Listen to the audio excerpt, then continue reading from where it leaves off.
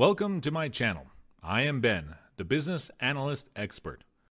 In today's video, we're going to talk about some Salesforce news, specifically Salesforce's recent biggest acquisition and the impact it would have on the market.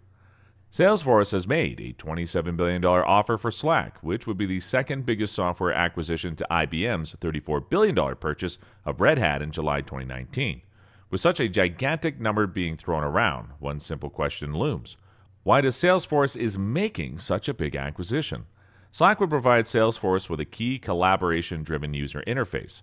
Not only does Slack facilitate discussions for millions of users, but also provides a broad array of integration that support workflows, converge communications with text discussions, and deliver a natural language interface to a variety of applications and services.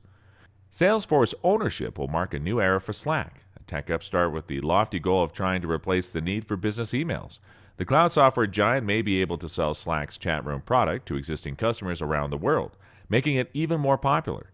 Slack said in March that it had reached 12.5 million users who were simultaneously connected on its platform, which has grown more essential while corporate employees work from home during the coronavirus pandemic.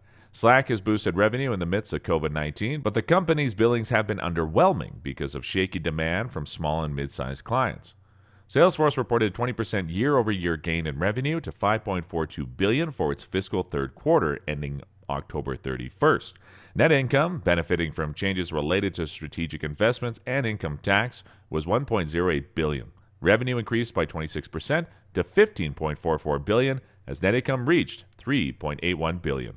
The company said revenue from its marketing and commerce cloud technology, which includes its B2B and B2C e-commerce software, increased 24.8% in Q3 to $804 million and by 24.3% in the first 9 months to $2.26 billion. I'm sure that you'll agree with me that these numbers are quite impressive.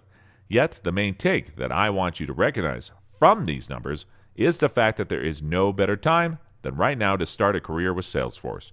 And if you're looking to become a Salesforce business analyst, you can click the link in the description below. See you in the next video, and until then, keep smiling.